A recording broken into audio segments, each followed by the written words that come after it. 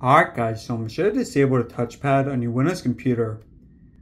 And I'll also show you how to automatically disable if your mouse is connected. That's optional. Okay, so first you're going to go into your settings. So either search for settings or right click on start and go to settings. Next, you're going to press on Bluetooth and devices.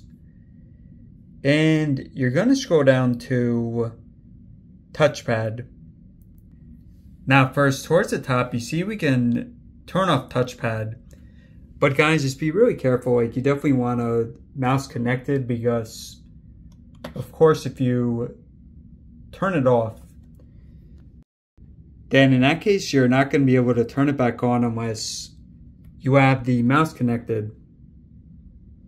Now, I think the better solutions, let me just gonna turn that back on. So the better solution is to press on touchpad.